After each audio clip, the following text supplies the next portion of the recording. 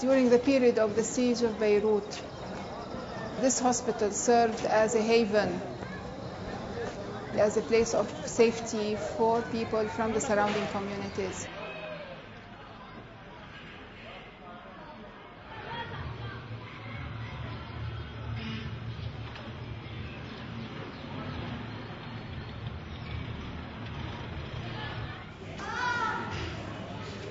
Since it's a 150-bed hospital, this institution was equipped with facilities, with food, to accommodate refugees and displaced persons from the neighborhoods.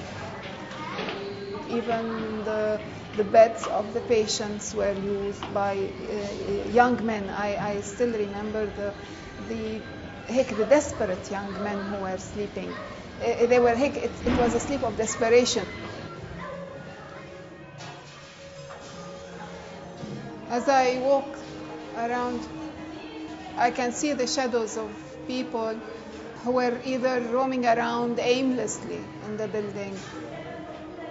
I couldn't find any difference between the influx. People were coming to the hospital because hospital, like a mosque, like a church, is considered by the community as a safe haven, as a place of safety where people come here and feel safe, especially since we had the Red Cross all over the roof of the hospital.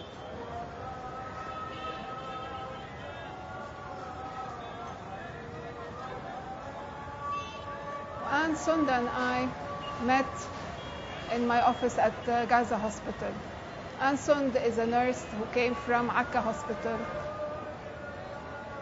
and told me that Akka hospital is not safe anymore and it has been evacuated and the militias entered Akka hospital. I felt the urgency of the situation and we could not wait. The only option we had was to evacuate.